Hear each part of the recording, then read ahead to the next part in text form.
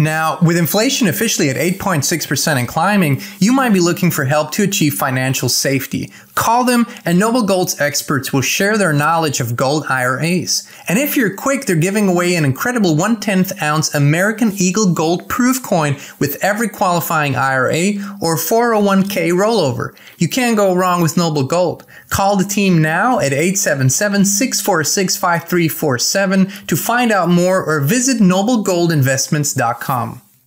Hey, Inspired Tribe, my fellow freedom lovers. How's it going? It's Jean Nolan here. Thank you so much for joining us again today. Thank you for liking. Thank you for subscribing and sharing this with your friends. We are now hourly, daily exposed to extreme developments in the whole world. The things that are coming out now in the news, in the mainstream, in terms of what is happening are absolutely mind-boggling to the unaware, to the unawakened, the uninitiated.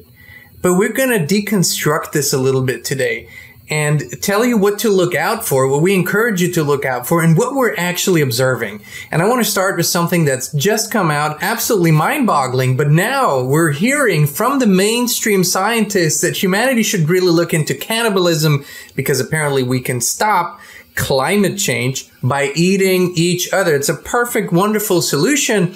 And that's a solution to tackling climate change is to eat human flesh from dead bodies. Yes, Mr. Scientist, that's how that would work. A Swedish scientist has claimed. Professor Magnus Söderlund, apparently he's got an appetite for very exotic things, said of the Stockholm School of Economics, believes practicing cannibalism might save the planet if society were to awaken to the idea. Well, Mr. Economic Specialist, perhaps you should stick to your guns here. I don't think this is a very good idea, but speaking on Swedish television, he suggested dead bodies would be more sustainable than the meat and dairy industry or even eating insects if food sources become scarce in the future. Basically, what was he saying? Kill your neighbor and go eat him if you run out of food. Can you even imagine what kind of morons and complete degenerates there are now on TV? It's absolutely mind-boggling. He also claimed that conversation about taboos of cannibalism can change over time and that people can be tricked into making the right decisions, the Epoch Times reports. You know what? This is where this goes. I mean, that somebody like this even gets time on TV, on national television, needs to tell you something. This is planned. This is orchestrated.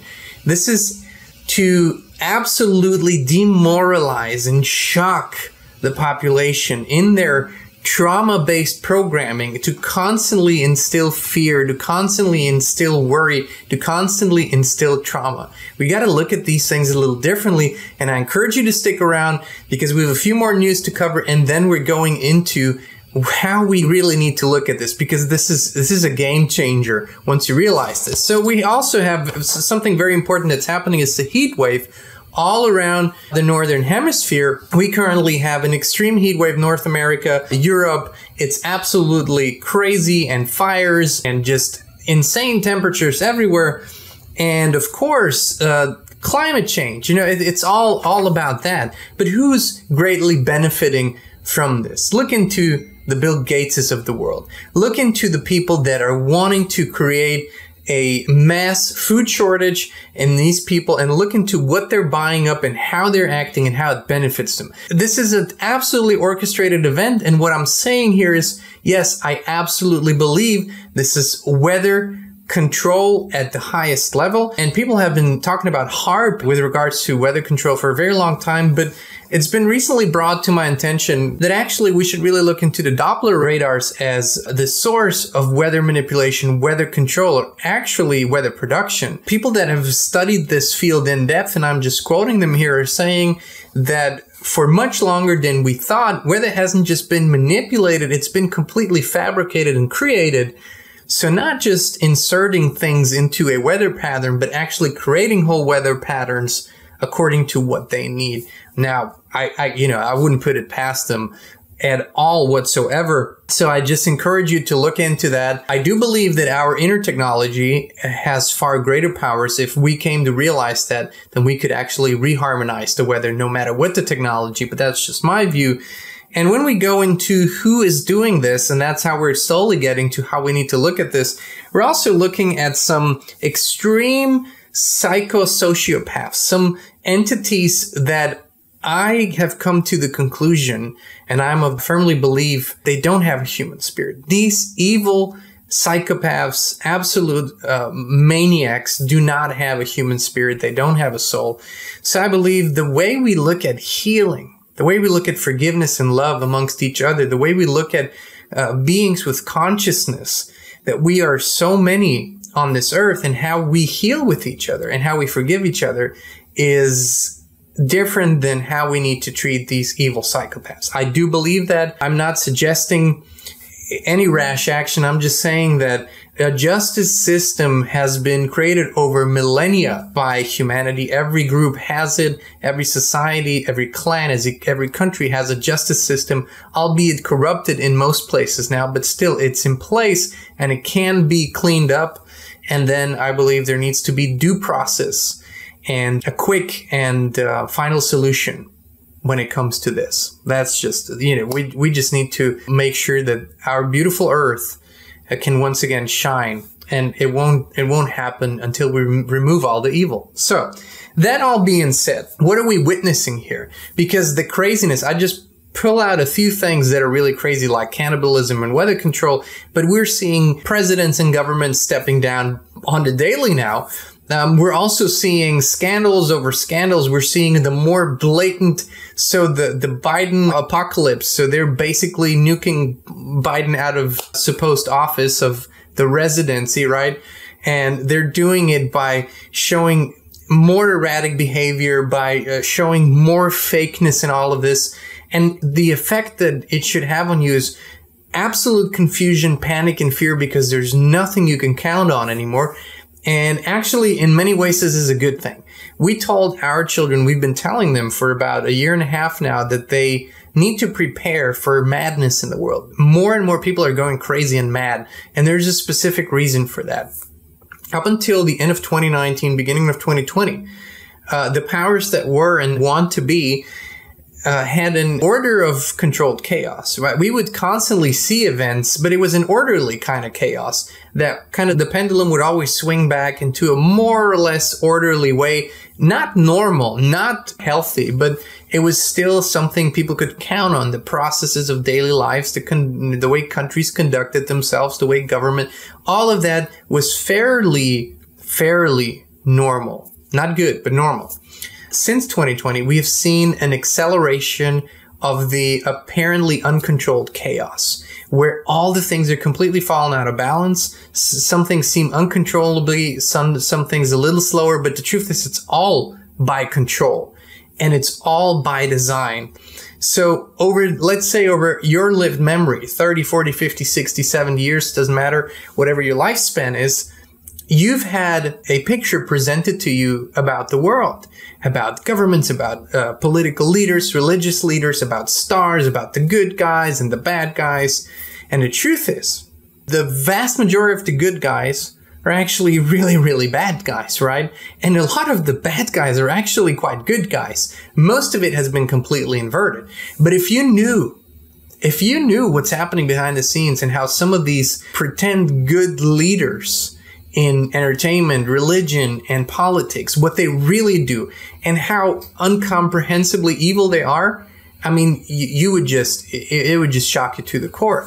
But what they're doing now is they're exposing this as if it is by accident, and these people are now being exposed. No, they were put there in place. They were put in place so the people you looked up to for 30 years or trusted for 30 years turn out to be complete fakes and frauds and evil.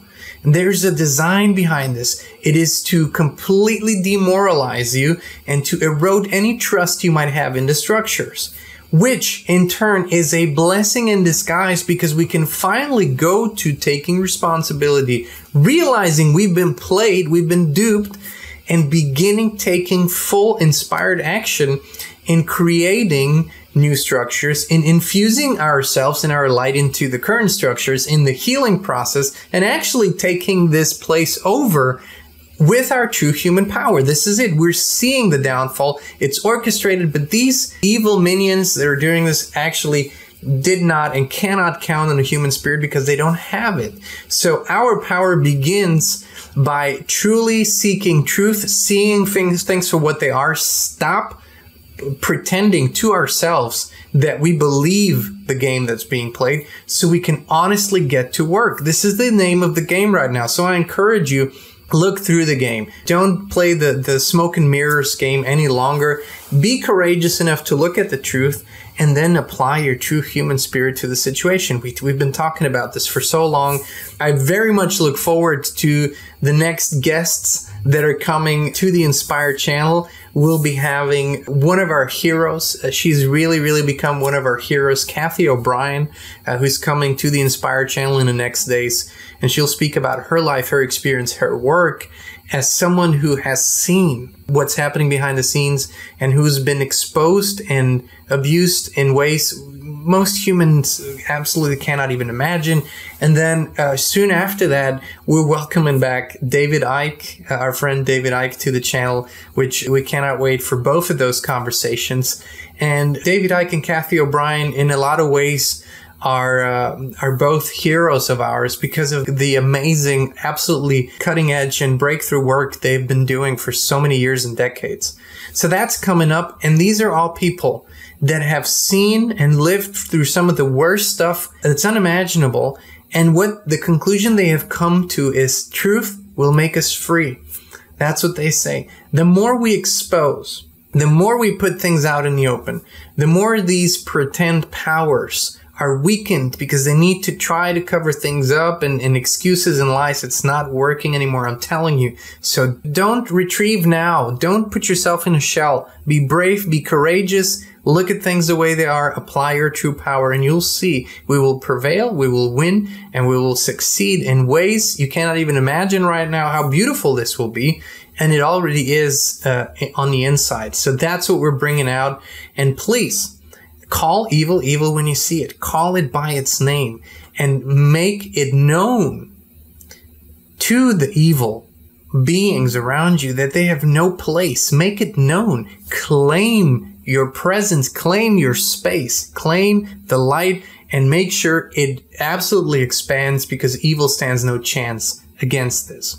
Inspired Tribe, thank you so much for joining us again today. Thank you for being with us. We appreciate you. We love you. And we'll be back with you again very, very soon.